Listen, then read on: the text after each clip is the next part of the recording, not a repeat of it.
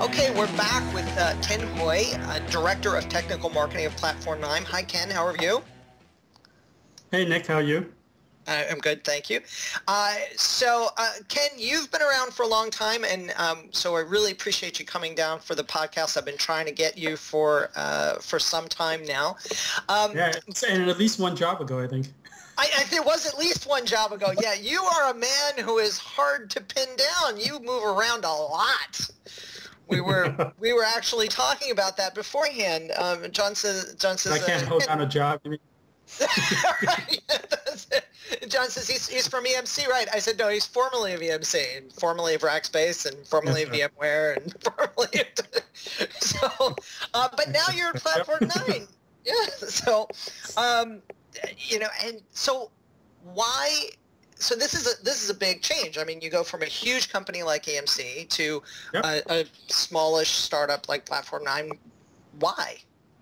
Yeah, great question. Well, I'm one of those people who believe you always got to do what you're passionate about. And the only way you're going to find that out is you got to try all kinds of jobs of all kinds of companies of all different sizes. And, I've been at established companies, startups, and everything in between. And I had a great experience at EMC, but, after a year that I realized what I really enjoy doing is actually working at smaller companies and trying to build something from scratch. So Platform9 gave me an opportunity to do that while still keeping me in the OpenStack space. So, I kind of jumped at the opportunity. It must be a little weird or potentially even unnerving to go from something big and established to something kind of, it's a startup. There's nothing definite. Yeah, well, you guys know all about that, right? Yes, we do. So, although that seems to be paying off right now. That's right. My job description has changed or morphed at least twice before I joined, and at least 3 times since I joined. So, startup life, right? You look for the gaps and you try to fill them when possible. It's all fun. It's all great. Your history with OpenStack, though, is a very busy history. Hey, John, how are you? You and I last saw one another when I presented at the New York City OpenStack meetup, yes, which you coordinate, and that was in fact at EMC's gorgeous, like you wouldn't believe, offices. Speaking as a startup person who works at home, I have to say, walking into an office like that with the gorgeous server rack, the display server rack behind the reception area, and looking at all that beautifully air-conditioned, smooth, clean, hyper modern interior architecture and so on is very intimidating. Yep. But you really get around. I mean, particularly in the East Coast OpenStack world, you are a very well-known person. It seems like you're everywhere and plugged into everything. Yeah, again, that's one of the reasons I actually joined Platform9 is because they were looking for someone, in addition to developing technical content, they wanted someone who was very involved in the community and wanted to help Platform9 get involved in the OpenStack community. So, and I love that. That's, my favorite thing, probably even as much as learning and explaining technology, is getting people together who may not otherwise even know each other exists. So, so I saw this as a great opportunity to do that. Cool. Well, speaking of explaining new technology, so now Platform9 is not your normal OpenStack distribution. So can you explain to us a little bit about how this works? Yeah. So we do what we would call actually cloud management as a service. So if you look today, there's been kind of two primary ways of doing OpenStack. One is what we could, kind of the distribution model. Someone sticks it on-prem or even a public cloud, and they spin up an OpenStack environment. You guys obviously are a leader in that respect. Another approach is what they call private cloud as a service, where you host the whole thing at someone else's data center. Again, you guys are involved in that somewhat, right, with the software, with Morantis Express, and companies like Blue Box do that as well as Rackspace. We kind of do a hybrid model. So we actually, we don't host all of a customer's environment, OpenStack environment. We host the OpenStack controllers off-prem, actually in AWS, and deliver it as a SaaS service. And then what we do is we actually are managing a customer's on-prem environment. And they basically supply the servers and the storage for all the compute and network and storage services. And what we're doing is we're basically discovering all those hardware and then able to pull it in and import it into their own OpenStack controller. And then we do all the management of the controller itself, and the customers get to use all the skill sets they've really built up around KVM or VM or vSphere and manage their environment. Wow, that is even more complex than the last time I talked to someone about this. So you have... That's fascinating. I know. So you have the OpenStack controllers in one place, and you have the resources that they're managing in a separate place. That's right.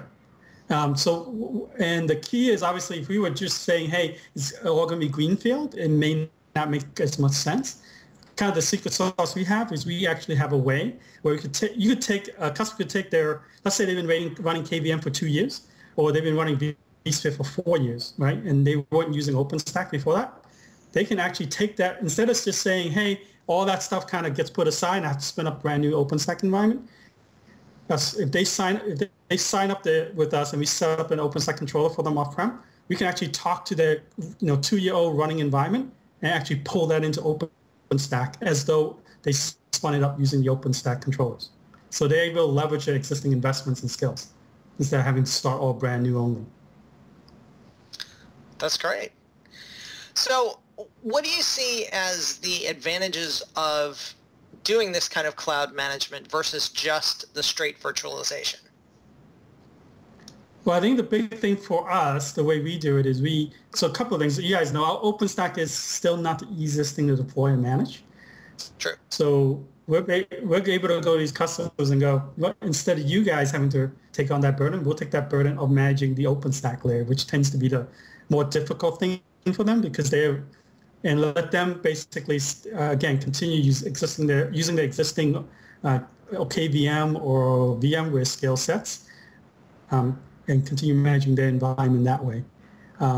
The other thing, again, we allow them to do is they don't have to start brand new, right? They can, we give them kind of a ramp way up, right? They can take their existing environment, run that in the OpenStack for a while, and then once they get used to the idea of like having open APIs and managing it that way, they can start spinning up things like KVM and containers using OpenStack, and now they're off to the races with like what we consider a true cloud environment. It sounds like there are some interesting engineering constraints on making this all work, right? You're setting up OpenStack controllers on Amazon, and presumably you're making them highly available in groups in more or less the conventional way. But you also have Amazon's advantages of being able to rapidly spin up new controller sets and stuff like that, which is good for you. And it's good from an availability perspective too, potentially. Absolutely. So for example, we use availability zones, right? So we can make sure that the controllers are in complete disparate geography zones. The other thing it allows us to do is we actually have customers who have an OpenStack deployment that spans multiple data centers, and they're using the same controller to match all those different data centers. Because at the end of the day, it's just an IP address. Yep. Then are you running into any difficulties based on engineering and or regulatory security requirements of customers that make it difficult to make that connection between an Amazon-based controller set and compute and storage nodes? So in some cases, especially I think some of the more traditional customers, they have some concerns. But generally, when we talk with them, explain what we do, that we can alleviate a lot of those fears. Because basically what we tell them is the controllers are running in a public cloud, but all your data is running on-prem. So the data never actually leaves the data center. So if anything, it's more secure than if you ran everything up in the public cloud. And then the only thing that goes from the controllers to the on-prem environment are essentially metadata or API calls, and all of those are encrypted via SSL. So there's no open text, there's nothing out in the open for people to snoop. And no problems with synchronization or any, time server parity and stuff like that, in these highly distributed implementations? We haven't yet. Part of that is we also have so one of the IPs we have is in the KVM environment, we've actually got a small agent that sits on every KVM server. Or service we manage OpenStack. And that agent actually does the discovery and keeps everything in sync to the point where we can do something, for example, that you cannot currently do in most OpenStack environments, which is if you're running a VMware or if you're running KVM, if an administrator decides they want to spin up new VMs outside of OpenStack, we'll actually dynamically discover that and pull that into the OpenStack dashboard so that so even someone operating outside OpenStack will still keep everything in sync. No more shadow IT within your non-shadow IT. Yeah. Well, again, it's great for, I think, maybe less so in the KVM environment, but very valuable in the vSphere environment, where you have a lot of vSphere admins who may want to do things like vMotion stuff from one cluster to another, or spin up new clusters or VMs using their vCenter instead of using OpenStack. And today you can't do that otherwise OpenStack doesn't recognize those changes. But we will actually discover those changes and update the OpenStack database with those elements that have been done outside of OpenStack. Okay, so in effect, all right, so there you are with your controllers. I keep trying to update my mental model of this product because it's not complex so much as it is unexpected. I've never heard of anybody taking this topological approach before, and in a sense, it's very smart. It sounds like with a typical VMware customer, you're running OpenStack compute and storage nodes on ESXi, for example, VMs. And that's what they provision for you in order to host those components. And then you have the controllers offsite where they can be minded. That's right. So, and then the plus there again is they get to do, we're kind of making it easier for the VM admin to make that transition over to OpenStack. But at the same time, here's all the great OpenStack APIs they can give to the developers, and they have to do actually minimal amount of work to make that happen. Because again, we're spinning up the controllers for them, and we're saying continue using the same tool set you've always used before, if you want. But we also have this dashboard that you can use as well to kind of get almost like a service provider view of things. So think of it as vCloud Directive made simple. For those folks who have ever tried deploying vCloud Director or vCloud or vCAC. Yeah, yes. So this is pretty attractive, and we've dug down through the public website for the company, and that's very attractive too. It looks like it's a uniquely sleek presentation for a startup. It's extremely informative, and obviously there's a lot of deep OpenStack experience inside the company. It doesn't read therefore like something somebody dreamed up 2 weeks ago. It reads like something with a history. Yeah, that's one of the things that attracted me to the company is that the folks who the founders are true engineers who've looked at this, who've looked at these problems before around cloud and around management, and said, hey, OpenStack actually presents a different way of doing things that could be simpler and easier to use, as long as it's delivered correctly, right? Which is what we're trying to do by delivering it in a SaaS model. Awesome. So let's kind of change gears for a minute, because when we're talking about this kind of hybrid approach, there's a couple of areas where you have some expertise that I'd kind of like to get your perspective on how they mesh with OpenStack. So I don't know, have you done a lot of container work? Because everybody's talking about containers. Yep. OpenStack Silicon Valley is going to be all about OpenStack and containers. That's in August, by the way. Yes, that is a very, very obvious plug. Anyway, so tell me how you see the two of them relating together. Yeah, we mean OpenStack and containers? And containers, yes. Yeah, so obviously you two are probably familiar with the Magnum project. So I think that's actually a fairly smart approach. For those who aren't familiar, Magnum is basically a new project within OpenStack that thankfully doesn't try to create a new new container right technology, or doesn't even try to compete with Kubernetes by creating a new container management system. Right? I would actually have been quite distraught if we had tried to do that. But we actually, I think they were smart by saying, hey, let's create a model, a way to take those existing technologies like Kubernetes and Docker, but include it inside of OpenStack in a way that leverages some of the strengths of OpenStack, like the networking model and the storage model. So I like that. We and at Platform9, we're committed to delivering containers, and because we are an OpenStack-based company, we're hoping that Magnum becomes or everything that we hope that it's trying to be, in terms of being this great way of incorporating different types of container technologies and different types of container management systems without actually creating its own. Cool. And you've also done a lot of writing about Apache Mesos. Yeah. So how do you see the relation there between that and OpenStack? Well, I think it'll be very similar to the approach that I think Magnum's taken with Kubernetes today. My understanding actually is that there is a work underway right now, in fact, to allow Magnum to actually work with Mesos. So you could you have a choice of using Mesos, Kubernetes, or some combination. And I think that's a good model for OpenStack to take, because I think contrary to what you hear if you go to DockerCon, for example, it is not the case that 100% of all customers will move 100% all workloads into containers by 2060. It's going to be a mixed model of things for some amount of time. And I think OpenStack has that opportunity of saying, hey, we're the management framework that lets you have that heterogeneous data center that can run bare metal or virtual machines or containers, containers on virtual machines or on bare metal.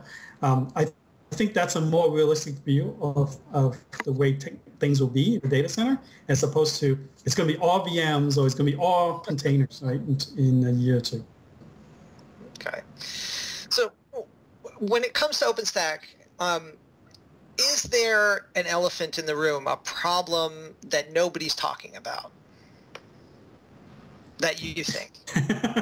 Yeah, there are many.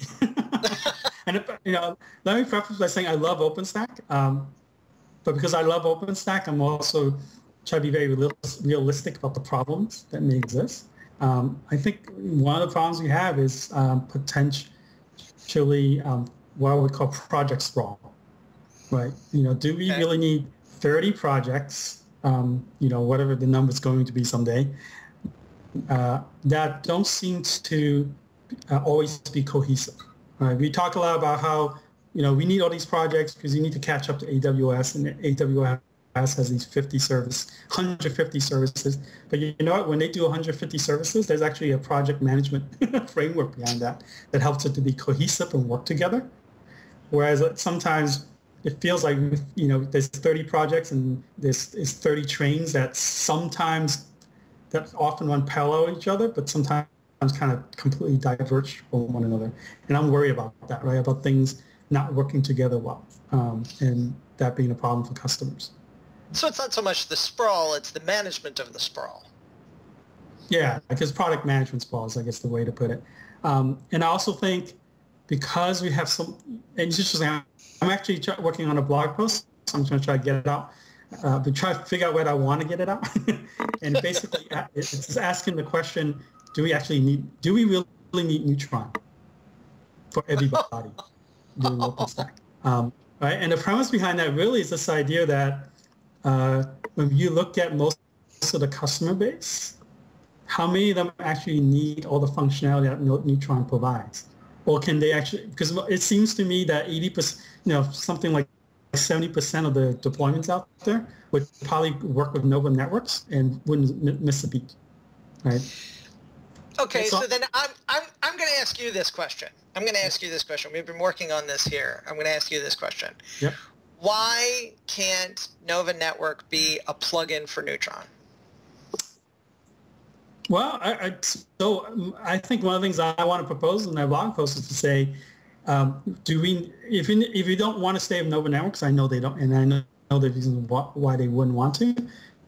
I was actually going to propose the idea, why couldn't we have almost a Neutron Lite, which could be like a Nova Networks plugin that basically goes to the customers. That have, for example, I think when I looked at the most recent super user survey, something like 80% of the deployments have less than 1,000 IPs being deployed across their VMs. Right? We're not 1,000 subnets, like less than 1,000 IPs. So in that, for those users, are they ever going to run into an issue where they need more than 4,000 subnets? Probably not. But yet Neutron, it's so complex for them. Maybe something like a Nova Networks plugin or a Neutron Lite might be more suitable for what they need, as opposed to kind of biting this big elephant. So your answer is it could. Actually. It could. I mean, I don't know what all the technical requirements for it, but I think something like that might be actually quite useful. Again, from the majority of our deployments today. Okay. So what do you think is coming next for OpenStack? What's coming next, or I'd like to see coming next? Either one. I think in terms of what I'd like to see come next is I think there's I have some friends who are part of that product management working group, who are trying to say, can we coordinate the rollout of OpenStack projects in such a way that there's actually a cohesion where we can be assured that all the projects actually work together well. I would like to see that kind of be a heavy focus, because I think, again, we're getting to that point where if we don't get our handle on that, we're potentially making OpenStack less stable as we add more projects if they aren't well coordinated in terms of the API sets and just the way to interact with one another. Okay. John, you got any more questions? No, I think that's about it. All right. Cool. Well, Ken, thank you again so much for joining us here. I really appreciate it. I'm glad we were finally able to to coordinate, and I look forward to. Hopefully, I'll be at Platform9 next time we talk. Yes. Hopefully. So we got 10 minutes, right? No, I'm sorry. I'm just kidding. Okay. All right, great. Let me check my email. Yeah. Okay. Thanks, Ken. No, we do look forward to talking to you again. That'd be great. Thanks a lot. All right. See you soon. Bye-bye. Bye-bye. Okay. Talk to you soon.